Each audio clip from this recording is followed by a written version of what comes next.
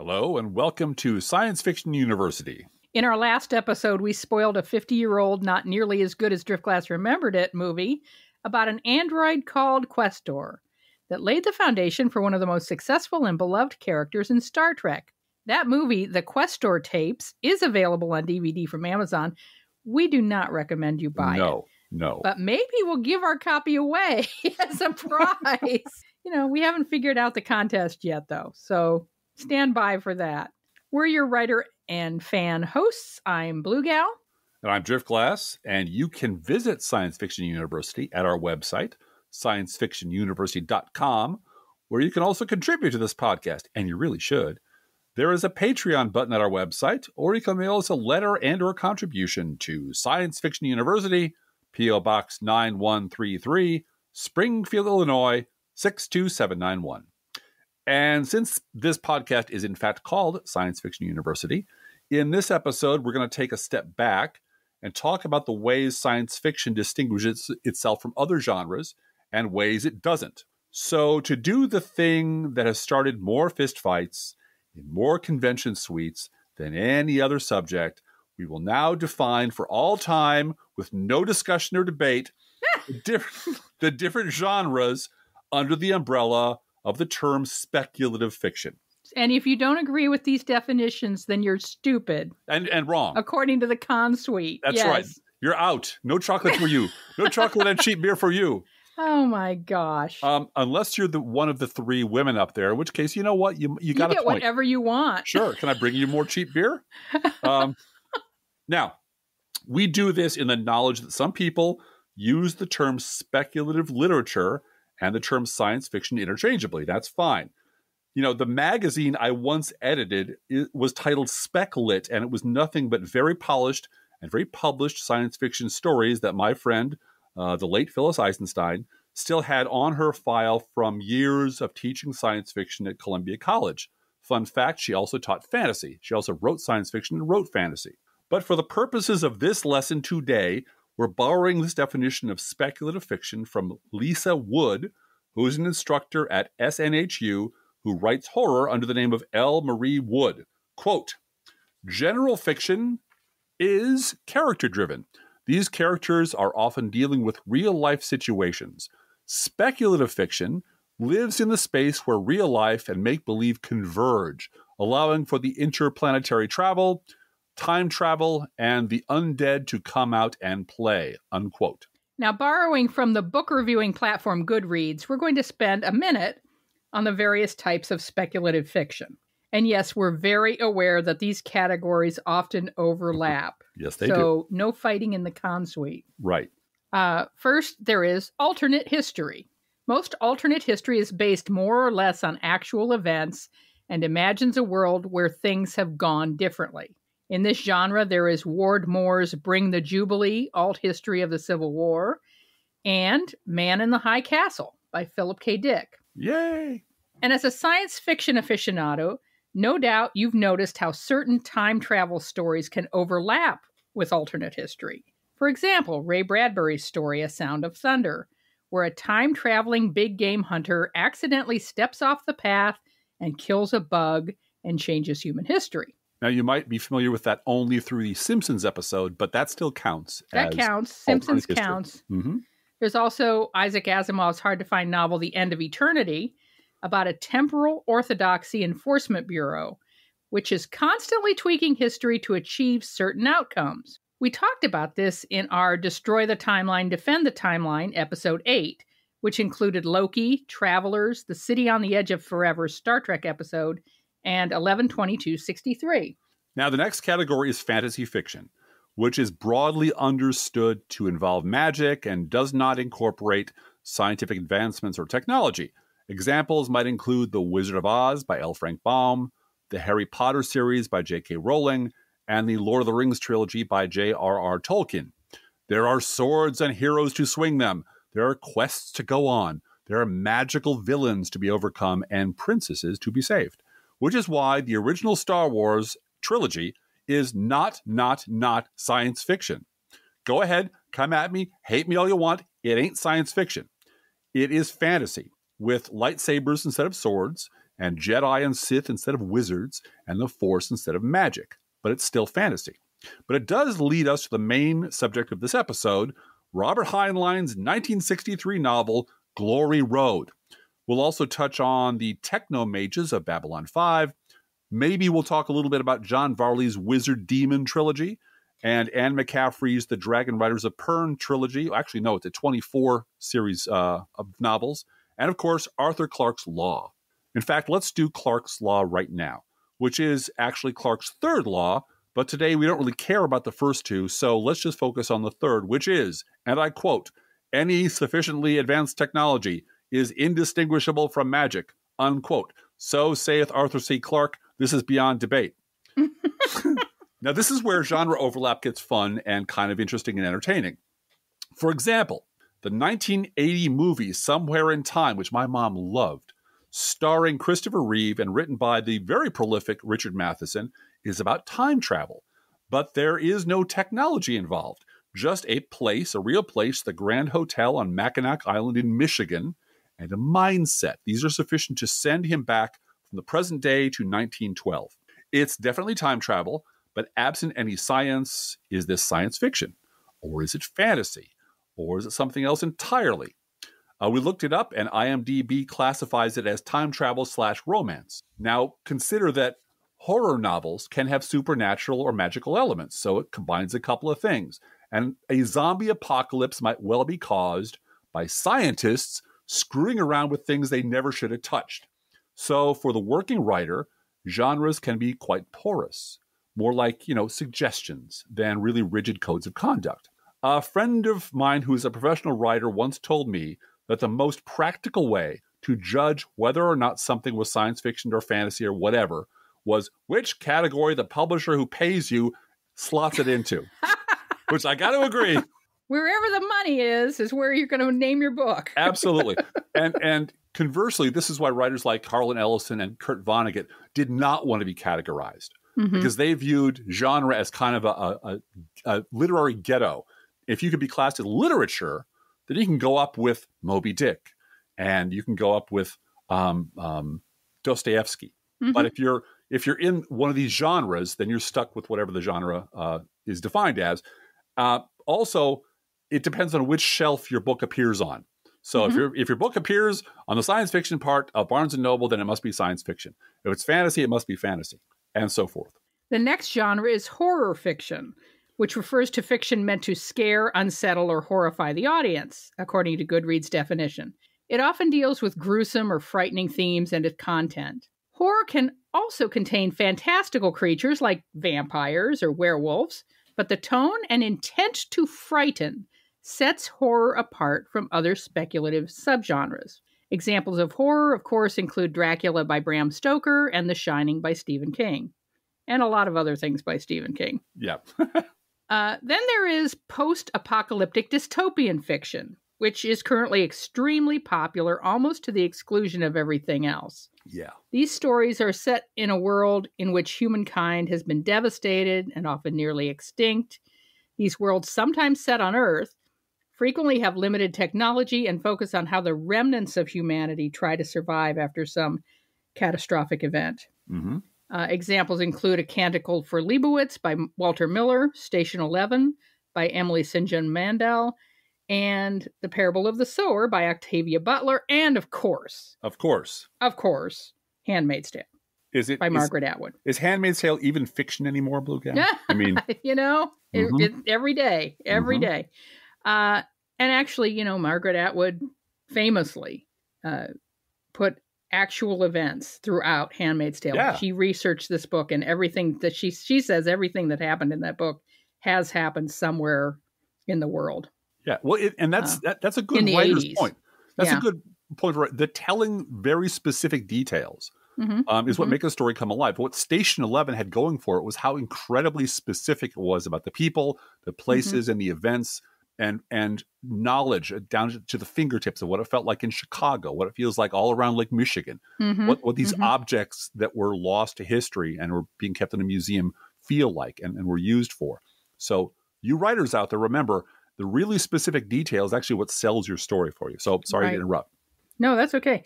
These post-apocalyptic narratives may be described as dystopian fiction, but dystopian fiction can also more broadly refer to narratives about a society undergoing a great and imagined injustice, as in George Orwell's 1984. Yeah. I would also say Fahrenheit 451 falls into that category as well. And really, it does matter because apocalyptic is one thing. It's the end of history. It's the destruction of all things. And dystopian means things might be going really great, but it's a tyranny. It's because without all the technology in Fahrenheit 451, they couldn't burn all those books. Right. And then there's the genre after which we named this podcast, science fiction. Stories which rely on current or imagined technological advances and the exploration of the consequences of those developments. We don't need to come up with examples, but here are some examples anyway. Brave New World by Aldous Huxley. The Martian by Andy Weir. 2001, A Space Odyssey by Stanley Kubrick and Arthur C. Clarke. Yeah, the great question in science fiction is always what if, or if this goes on. It's always a matter of projection and prediction. The best example I know of genrefying a story is a story that comes from the sit-down that Phyllis Eisenstein, my late friend, had with George R.R. Martin in 1991 when he showed her the very first few chapters of a novel he was working on set in an imaginary world. But it had no science fiction in it. There was no magic, no fantastic elements at all. And he was struggling to figure out what to do with the story. And she knew that George admired fantasy writers like Tolkien, and she urged him to, quote, put the dragons in, George, unquote, and turn it into an epic fantasy. And Martin did as she suggested, and the result was the novel A Game of Thrones. Now, Martin acknowledged Eisenstein's contribution to his work by dedicating the third volume of the series, A Storm of Swords, to her. It was for Phyllis who told me to add dragons, something to that effect. Who told me, whenever I'm in a bookstore and someone's with me, I go, this was a friend of mine. And she really did change the course of literary history. Because, she used to say, look, I'm a better writer than George. Okay. I plot better. I'm more sort of precise in how I do things, but I'm sitting on the L, I'm reading his stuff, and I go past my stop. Yeah. Because it's so engrossing. It draws you in. He's such a compellingly readable guy. And I don't know how he does that. I don't know what trickery he's using, but he's just so absorbing. And she really did just say, look, you got all the elements here for a fantasy novel. Why aren't you putting dragons into it? Yep. Oh yeah. And he also did have an outline. She was always like, well, show me your outline. And he was like, I don't have one. No, I just keep writing about the queen and that's it. Yeah. I got 300 pages and I don't have an outline. It's like George. And he really was telling a royal story of a royal family with various fighting elements to it, but no dragons. Yeah. And this shows that adding in or taking out various story elements can move a story from one genre to another. Or, as is often the case these days, writers feel free, much freer than they used to, I think, to use all genres as kind of a palette that they can use to tell the stories they want to tell. I mean, I defy anyone to tell me what genre magic realism, except it's magic realism. Yeah. And that's great. That's a wonderful development for writers who want to be really creative and not feel hidebound by a specific category. Speaking of dragons, Driftglass, Anne McCaffrey's Dragonriders series has dragons right in the title. Yeah, it's right there. This is that massive series comprising 22 novels and 2 collections of short stories. Is it a work of fantasy, Driftglass? Or not. Or is it not? On the one hand, McCaffrey became the first woman to win a Hugo Award for Dragonflight, the first book in that 22-novel series, as well as the first woman to win a Nebula Award. And the Hugo and the Nebula are definitely science fiction awards. So, subject closed, matter is settled. The end. The end. On the other hand, in August 1987, Locus, the magazine of science fiction and fantasy field, ranked 2 of the 8 Dragon Pern novels among the all-time best fantasy novels. Oh. Based on a poll of subscribers, Dragonflight was 9th and White Dragon 23rd. But on the other hand, Driftglass, McCaffrey herself considered most of her work science fiction and enjoyed, quote, cutting them short when they call me a fantasy writer. I'm not a fantasy writer. Unquote. I'm a science fiction writer. Oh, and a fun fact, I think the White Dragon was the first science fiction story, one of the first to make the New York Times bestseller list. Ah. So, yeah, it's a great writer. So here's a plot summary from Wikipedia of Dragonflight. Is this Dragonflight? The introduction. This is sort of the the plot summary to the books. Yeah. Okay, to the series. Mm-hmm.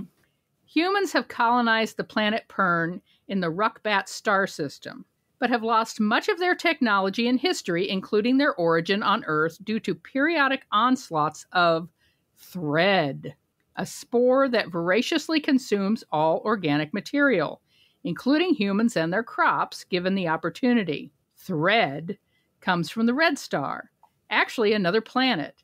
Thread rains down on Pern at predictable intervals. The Pernese use intelligent, fire-breathing dragons to fight Thread. A human rider has a telepathic bond with their dragon, formed by impression at the dragon's hatching. The bonding instantly creates a very close, lifelong relationship. The dragon almost invariably commits suicide at the rider's death, and a rider whose dragon died bears a deep emotional wound, which can never be fully healed. Later books deal with the initial colonization of Pern and the genetic modification of small native animals into creatures capable of carrying humans in flight. So, science fiction? Science fiction, colonization, genetic manipulation, organic chemistry. The technology is lost, but we still have a society, and so on and so forth. So this is not a fantasy series, but it uses fantasy elements to tell a science fiction story. Now, here's a clip from J. Michael Straczynski doing something very similar, deliberately blending magic and technology to create his Technomages in the Babylon 5 TV series. Captain, do you believe there is such a thing as magic? Well, when I was 12, I used to sit in my dad's garden, the air full of the smell of orange blossoms, watching the sky, dreaming of faraway places. Back then, I think I believed in just about everything. But now, I don't know. I do think there are some things we don't understand.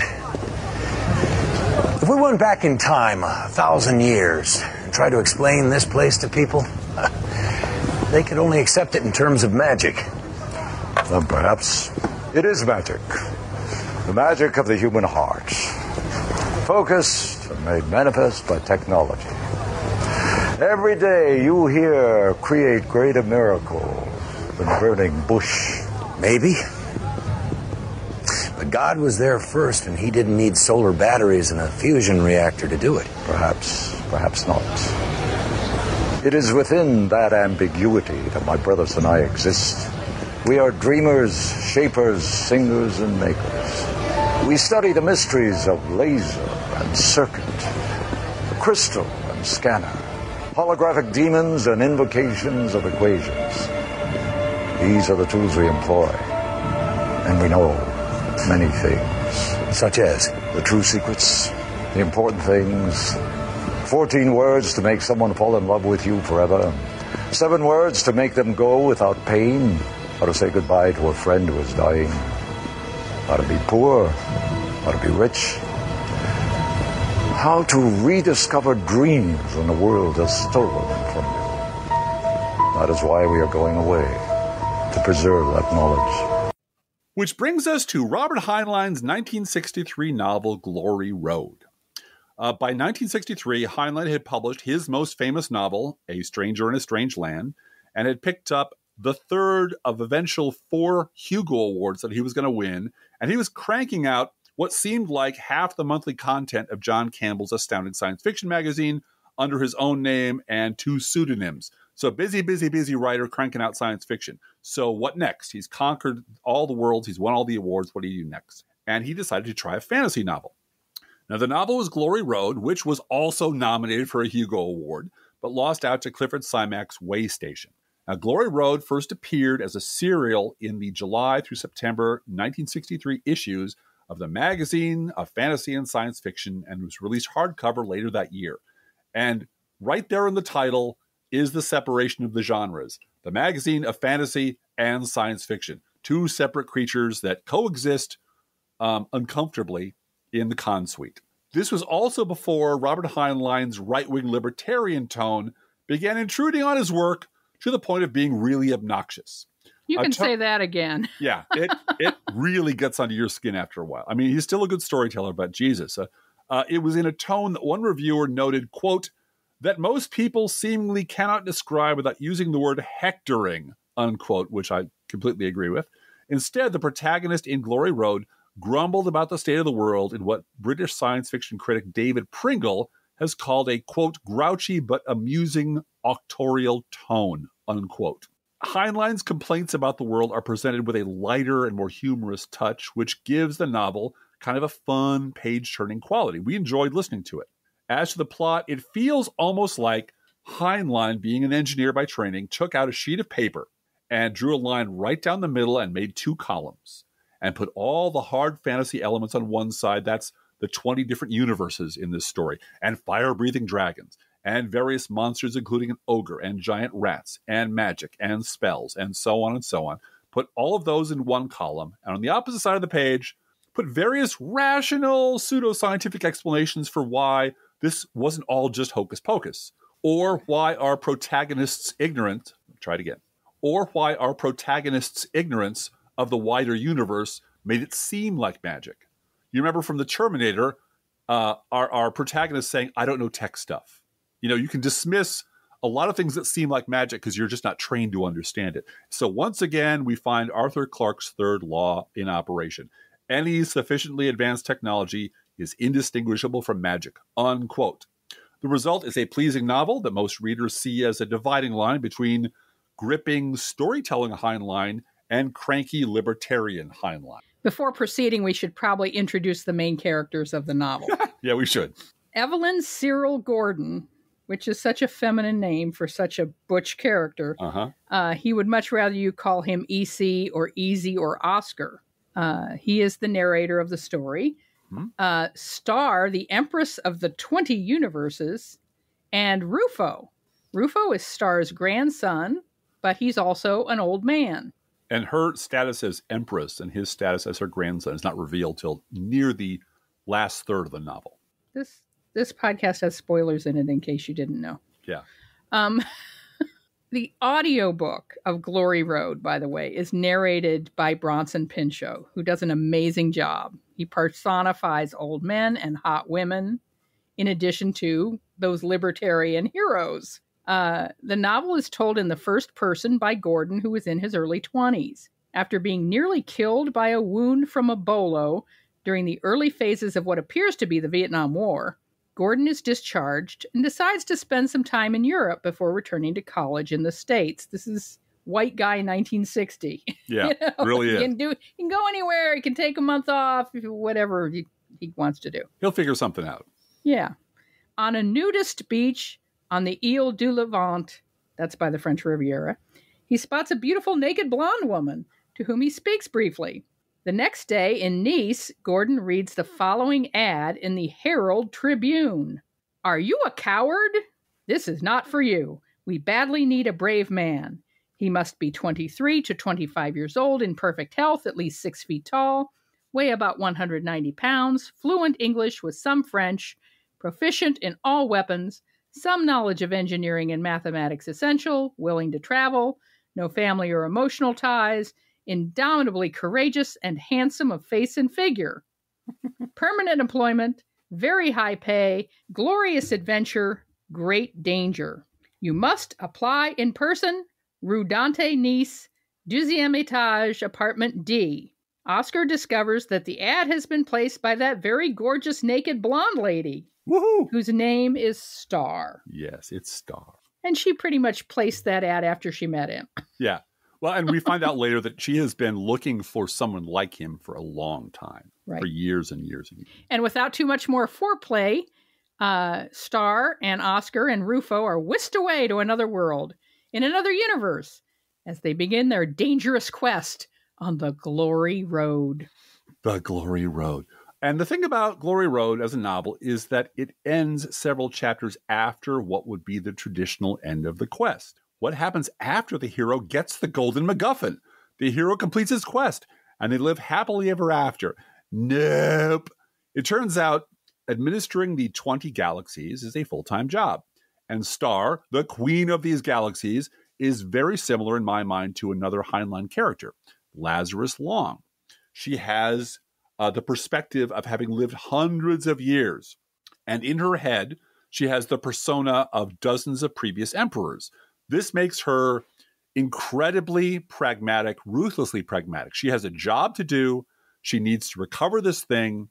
Oscar, Scar, her beloved, is a means to that end, and she manipulates him every inch of the way to get the job done. Doesn't mean she doesn't love him, doesn't mean she doesn't care, but she's been around long enough to have a grandson who's now an old man. So she has this incredibly alien perspective on the world that everyone else doesn't have. And this book has the feel for me as a female reader of scenes from a marriage, in terms of the excitement of meeting someone, falling in love, having an adventure, getting married, and then the ordinary sets in. He is married to the queen of the galaxy. Right. 20 universes. She's in charge of 20 universes, for goodness sake. And Oscar needs a job. He's first husband. Mm-hmm. And he hates it. It's boring for the war hero adventurer. He needs a hobby, and a hobby isn't enough. He's somebody who wants to go and fight dragons or demons or whatever and have quests. And here he is, a house husband. And again, extending the story past the denouement has consequences for the reader. Life does go on. And that, to me, is the interesting part of the story. Yeah. In the first part of the book, all of his problems are monetary. He never has enough money to get what he wants. He wants to go back to college. He can't afford it. It's all about the GI Bill passed, but not for the war you're in, so there's not enough money for you. And he's just scraping by for pennies. And he's living on a beach, finding the cheapest way to live possible. And by the last third of the novel, he has bowls of jewels. He has homes being built for him to amuse him because he wants to fish for trout. And so we'll blow out a building and we'll put it in a trout stream for you. He is the house husband. He is the courtesan. And he can have anything he wants. But what he wants is something to engage himself productively. And he finds that he's not good at anything. Everyone else in the universe is better at everything than he is. And all he knows how to do is slay dragons and go on adventures, which he's very good at. And one thing that sets this apart from young adult fiction now, for example, young adult fiction being written like Harry Potter or the Hunger Games or whatever, is this is not the story of a 14-year-old or 15-year-old or 16-year-old coming of age and finding out they're the chosen one and going on a special quest. This is about a 23-year-old guy who is horny, who likes to have sex a lot. And there is a lot of sex going on in this 1963 story. Everybody is sleeping with everybody in this story. In fact, our hero almost screws up their quest because he didn't recognize that the custom of hospitality to a hero in the first world they visit is to sleep with and hopefully impregnate the host's wife and whichever other household members he can handle. He thinks turning down all these lovely ladies is the noble thing to do. And it isn't. It is a mortal insult that nearly costs them their lives. So after that's straightened out, everybody sleeps with everybody. They spend 3 days there. They leave drunk and happy, but everybody's fucking all the time. Now, one of the reasons I wanted to do this novel, well, there's two reasons actually. One, it's a fun novel and you and I listened to it together.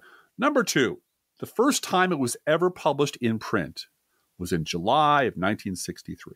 Oh, for heaven's sakes. Which is a date that is near and dear to me, to my star, to my queen of the 20 universes, because that is the month that my wife was born. You didn't rehearse this part of the show. No, I did not. I kept it all to myself. I was a sneaky bastard. I kept it all to myself.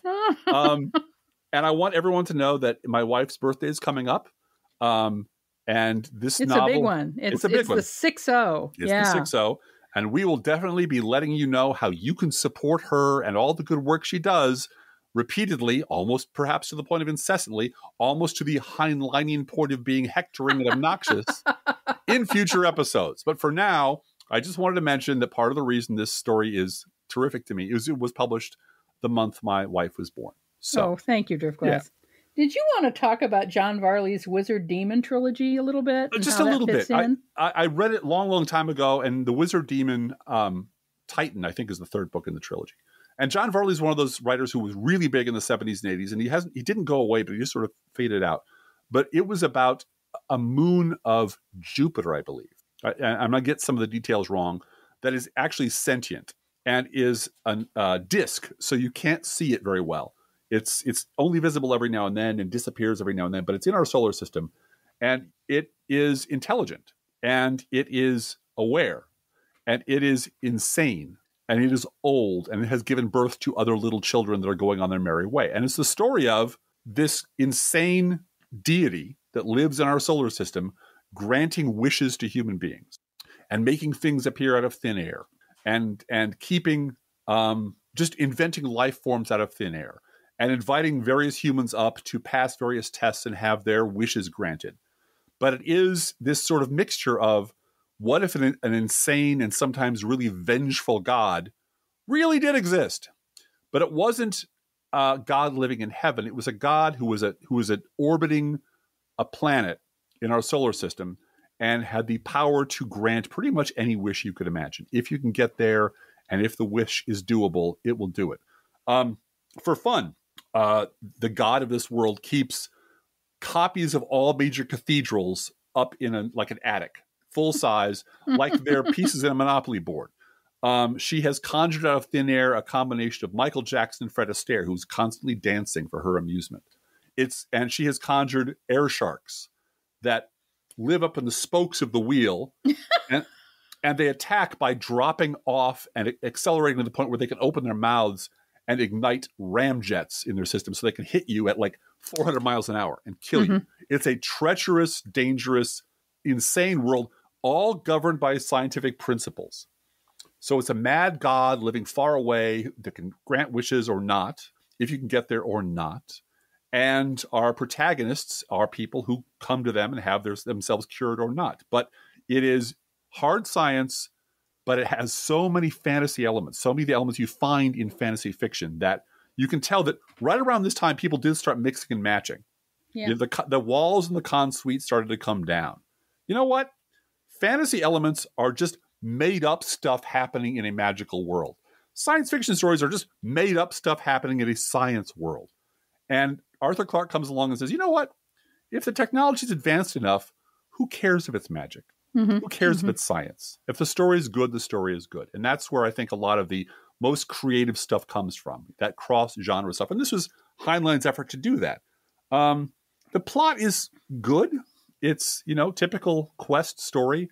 I think we listened to it in the car, doing some trips and got through it, and it's very entertaining. You just kind of listen along, and there's a lot happening, and the characters are fun. Yeah, and I think for an adult listener, there's just enough sex to keep it spicy. Yeah, it's spicy. He likes to. He's always starting to spank her, and she's always daring him to do so. So it's like, okay, all right. They're an adult relationship. They are. Yeah. So that's what happens. Yeah. And she is so much more of an adult than he is. Yeah. The part. Well, she's been alive for centuries. So yes. And every time and by the way, the MacGuffin in this story is this science object that contains the collected experiences of all previous emperors. The way that the galaxies are held together, the universes are held together, is by the moral authority of the wisdom of the collection of emperors. And the problem has always been, well, when a good emperor dies, what happens to their experience? Well, it just goes away. So millennia ago, the scientists in this world found a way to basically download that person's experiences, all of them, the good and the bad and the horrible and the obnoxious, all of them, into a matrix, into a storage unit, and put that in the head of the next person. Right. And that person then it took them a while to adapt to having the two voices in their head. Eventually the personality, the dominant personality wins. But this has now gone on for centuries. And the life of an emperor is not long. They get assassinated often because people don't like this amount of power. But the idea is you're accumulating over the centuries dozens and dozens of people's lives and putting them in your head. And every time Star downloads a new personality, she is different for a while.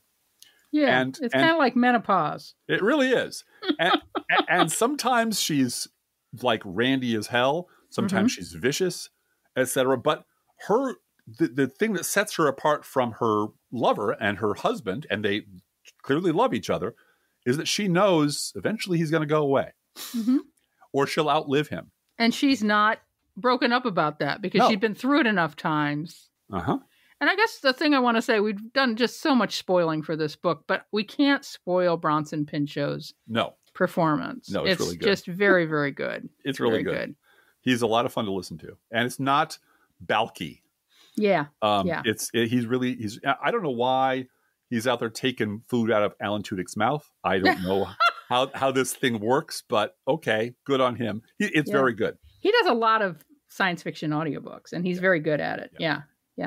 Well, thank you for listening, and we'll see you next time. Yeah, we had a wonderful time doing this, and I had a wonderful time talking to my wife on Zoom about this wonderful novel, and I love her to death, and she is my queen of the 250 universes, and we'll see you next time.